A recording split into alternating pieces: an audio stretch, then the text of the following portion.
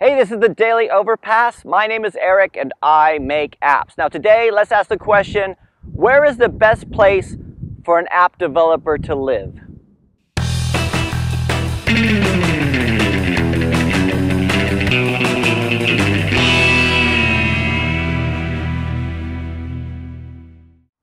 Okay, so today I want to answer a question that came in on Tuesday's video. This one's from Amir Hamza. Amir says, I am almost 22 years old and I want to move to another country so I can meet app devs.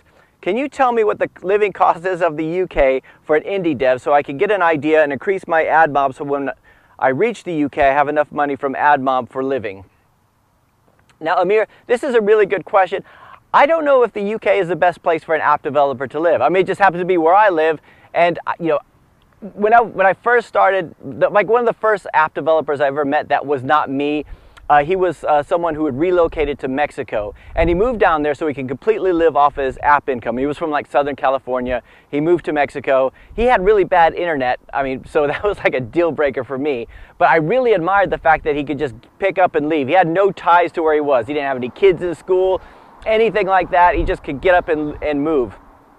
Right? I would think moving to the UK, while you would have a lot of opportunities to go to like events in London and everything like that, which is great, I mean, the cost of living I think is still pretty high. I mean, it's not like Norway high. Last year when I went to Norway, that was really high, right? And I don't see app developers all the time. It's not like my next door neighbor is an app developer, the guy down the street. I still don't know any app developers. I still would have to communicate with most people online because that's where, you know, we're sparsely separated. We're out all over the place.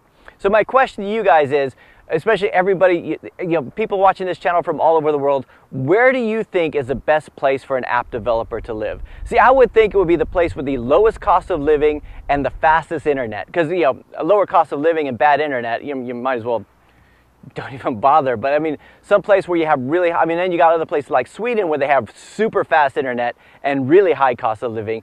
You know, so my question to you guys out there to answer Amir's question, I mean, I don't know if the UK is the best place. I mean, we've got a lot of turbulence coming up probably with Brexit and everything like that. We don't really know what's going to happen with the economy. So for those you guys out there, if you can help Amir answer this question, where do you think is the best place for an app developer to live? Anyway, that is it for today. I'll talk to you guys tomorrow.